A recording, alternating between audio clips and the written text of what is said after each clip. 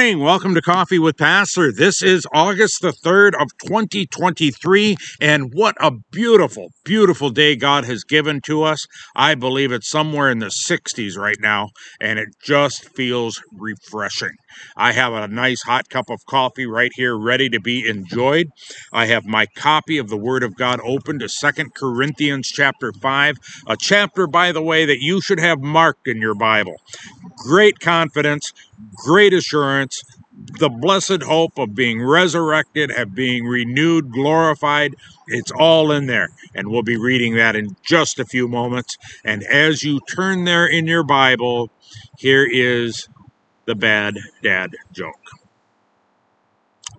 Why don't ants get sick? Why don't ants get sick? Because they have antibodies. Anyway, in a couple of years, my grandson will laugh at that. But until then, we're going to groan and moan and forget about that joke, and we'll move on with our day. Let me take the opportunity to encourage you. Each day, I start the day by reading the news. And by the way, many, many times, it is discouraging as opposed to encouraging. Lately, not a lot of positive news has been recorded, but let me just say this. If you need a word of encouragement, if you need a word to say, hey, let's keep going, let me just say this. God is still on the throne. And yes, the day is coming when all wrongs will be made right, and all of those who have been committing the crimes, the deception, all of those things, one day, they will receive their due, because not one thing escapes the notice of the Almighty God. So, be encouraged today. We're going to be reading 2 Corinthians chapter 5 in just a few moments. But as we come before the throne of the Almighty God, let's remember, He is the one that is directing the course of human history. Let's pray together. Father, we come into your presence with grateful hearts. And Father, we thank you that you are still sovereign. We thank you that we can come before you as your people, knowing full well that you will meet our needs, knowing full well that you are here with us, knowing full well that we are your people. Father, we thank you. And Lord, as we come into your presence, it is our desire to report for duty, realizing that we are your people, we are your servants, and yea, we are your slaves, to be used of you as you see fit. And Father, we're going to ask that of you right now. Use us. Use us for your honor and your glory. Father, you know what the day holds. You know where we'll be. We know who we'll see. Father, use us for eternal purposes. May we point one to the Savior. May we have the privilege of encouraging your people, putting a smile on their face, giving hope to the hopeless.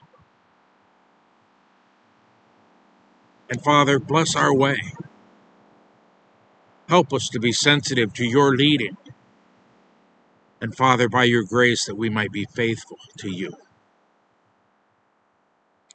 Lord, what a joy it is to be able to pick up your word and read a passage such as is before us today. Father, encourage us, but change us as well. Conform us into the image of Jesus Christ. And Father, as each one of us pursues your will,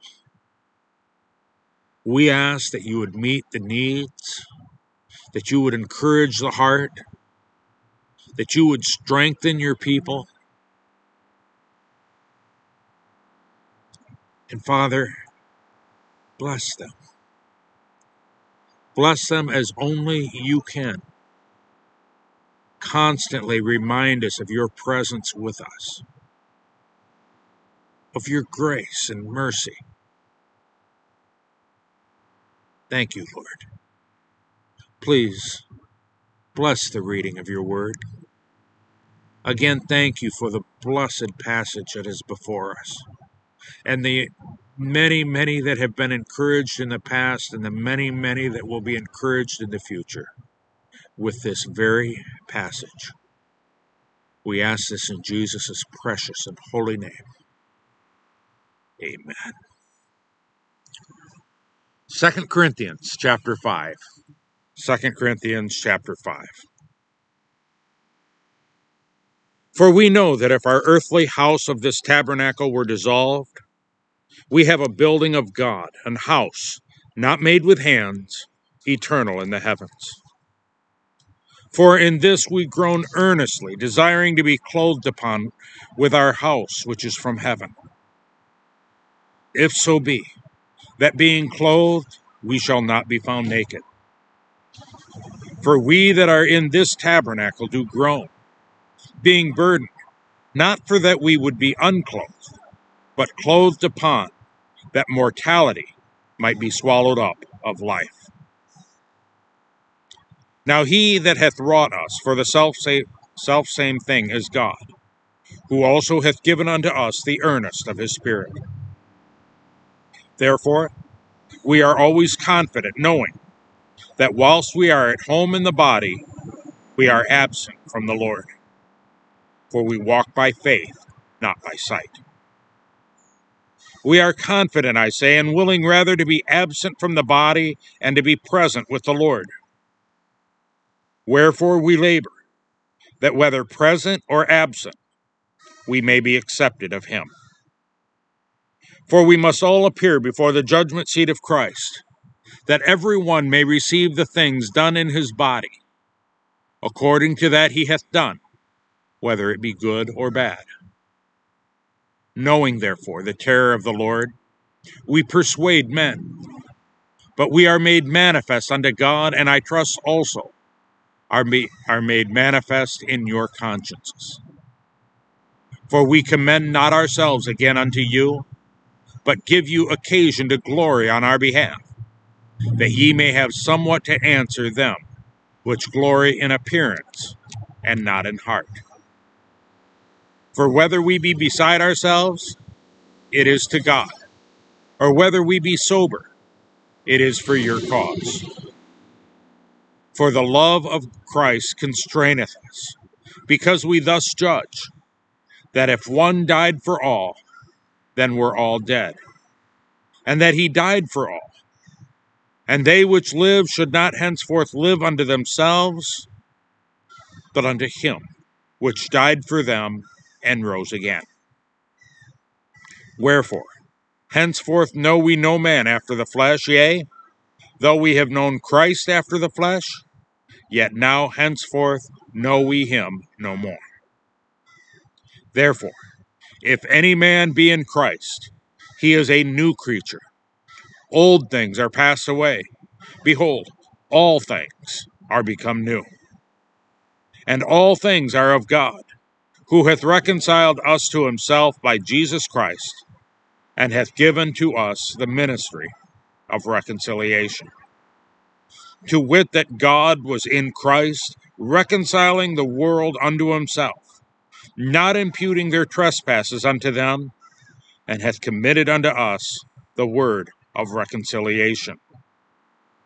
Now then, we are ambassadors for Christ, as though God did beseech you by us. We pray you in Christ's stead, be ye reconciled to God. For he hath made him to be sin for us, who knew no sin, that we might be made the righteousness of God in him. And may God add his blessing to the reading of his word. You know, we like to emphasize the passages, the verses in this passage, that to be absent from the bodies, to be present with the Lord. If any man be in Christ, he is a new creature. And beloved, let me just say this. Those things are absolutely true. But let's not forget the verses that tell us that the ministry of reconciliation, the words of reconciliation, are committed to us. The fact of the last verse that we read is the message that we need to take to a lost and dying world. For he hath made him, Jesus Christ, to be sin for us, for mankind, that we, mankind, might be made the righteousness of God in him. And that righteousness only comes through a saving faith of our Lord and Savior Jesus Christ. Beloved, that's our job. And as I say each and every morning, it is of utmost importance that we be faithful, to God in all that we say, do, and think. Beloved, serve him. We belong to him. Our bodies are not our own. They were bought with a price, and that being the shed blood of our Lord and Savior, Jesus Christ. Be faithful. Never allow yourself to become someone else's excuse for turning away from the gospel of our Lord and Savior, Jesus Christ. People, remember, God loves you, and so do we. And until tomorrow, may the grace of our Lord Jesus Christ be with each and every one of you. Amen. And God bless you.